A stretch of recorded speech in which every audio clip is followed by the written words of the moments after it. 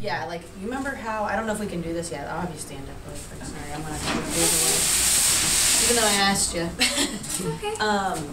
And then just kind of have it like, is there any way we could have like your hands like faded in the background? Yeah, blurry. Yeah. Yep.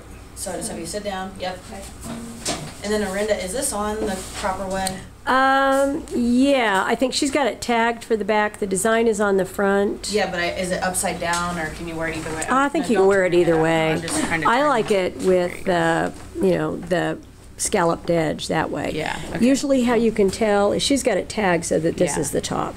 Oh. But we can do it both ways. Well, I want to make sure that it's in the magazine the right way.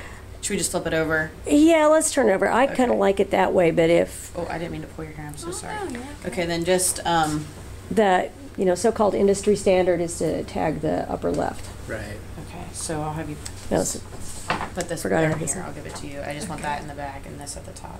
This is so this is the back right here. No, just go like. the tag is in the. Oh, Yeah, okay. just go to- yeah.